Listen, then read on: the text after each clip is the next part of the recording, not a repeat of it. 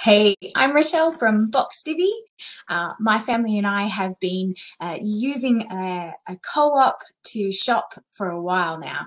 We used to actually go to Sydney to do the markets. Anyway, we're not doing that anymore.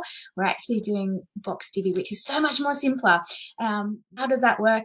It's sign up today. You're not locked into any contracts or anything like that. You can pause week to week, have it fortnightly. It doesn't matter. But how it works is, and this is the one thing that I absolutely love about Box Divvy, is that it's customizable. When I was using other fruit and veg boxes, I was often throwing out a lot of items that we didn't use, and they would go off and didn't know how to cook them with them, or didn't like them, or whatever it might have been. But it's actually different in Box Divvy.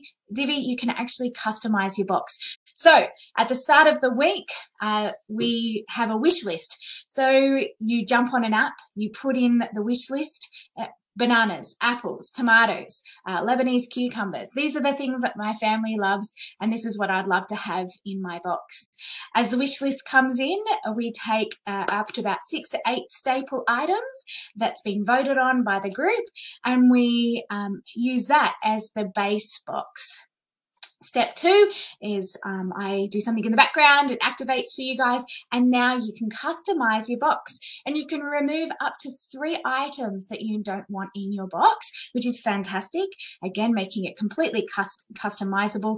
And then you go, actually, I want some more tomatoes, or I'd like some, broccoli, and I need some cauliflower this week. And you put up a split, and then we all grab from that, and once the box is done, it then gets added to your cart. So it's a really fun way to buy, but it's so incredibly fresh and a lot cheaper. Often it's a few days from farmer to me, so therefore it's within hours to you. So step 3 is I've packed your boxes, it's all ready to go. You come to my house. I'm on Berea Boulevard in Cordeaux Heights. You take your box and you start enjoying the delicious yumminess that is fresh fruit and vegetables.